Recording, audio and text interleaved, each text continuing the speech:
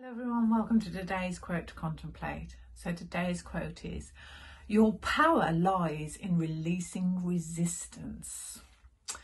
So what does this mean in terms of your SCJ practice? Well, every time you question a thought, you release resistance, because the thoughts that you're questioning are always the thoughts that cause you to say no to life. You're resisting what is. You're saying, I don't want this to happen. I want things to be different. Things should be different.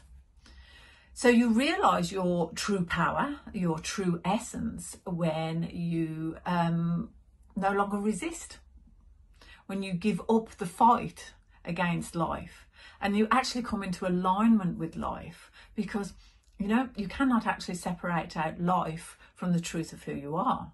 So when you stop resisting, by questioning those thoughts, practicing the SCJ, you come into alignment with life and therefore naturally come into alignment with who you are and realize the true self and your true power.